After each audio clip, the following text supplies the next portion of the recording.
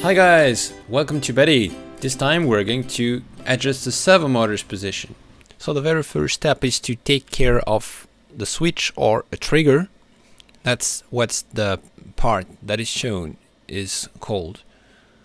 So you need to use M410 screws that you need to pass through the plastic part. Don't forget to remove the plastic protection on this. Take the nuts and screw it tightly, because this trigger part is a mechanical part that fits inside the fire room.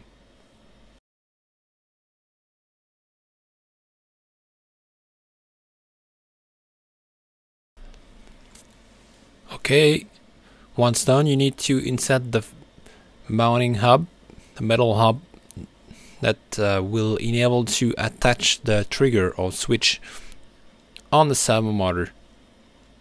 So do it exactly as shown on the picture.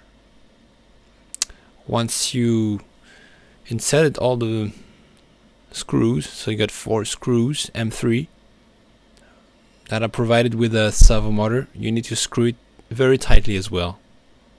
And this is how it looks like when it's finished. Now let's take care of the retainer.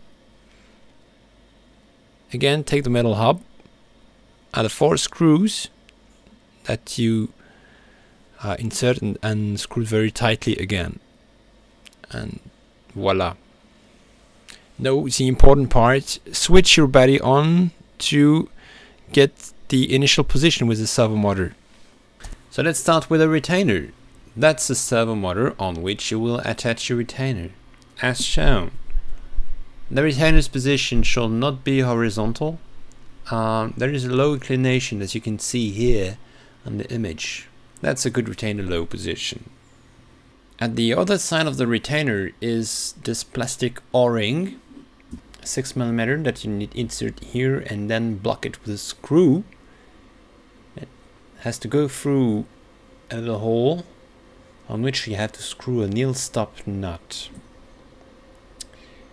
So you need an Allen key and pliers in order to rotate. Don't screw too tightly, because you will bother the retainer's movement. And you see we have switched off BADDY in order to move it a bit, the retainer on the upper side, to ease the screwing process. But don't forget to switch on BADDY back. Yeah, here is much better. Once you are happy with the position, you can attach it using a little screw on the servo motor's shaft. It's time to attach the trigger on the switch, so you shall have in mind this nominal position. If your BADDY is switched on, you shall be attaching your trigger to the motor shaft. So yeah, you need to force a little bit and screw tightly. So now's the time to adjust switch and retainer's position to make sure your BADDY is working properly. So you need, in order to do that, first to connect with a laptop or a computer to BADDY Wi-Fi network. It's a free network without a password.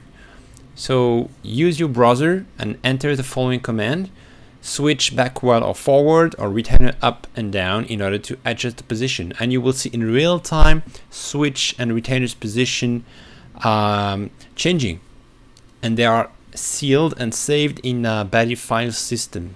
So most of the time the parameter that you need to change are related to the switch. You need to set it backward 1 or 2 times depending the servo motors you may have. You have some slight change. You need to test and experiment on your side.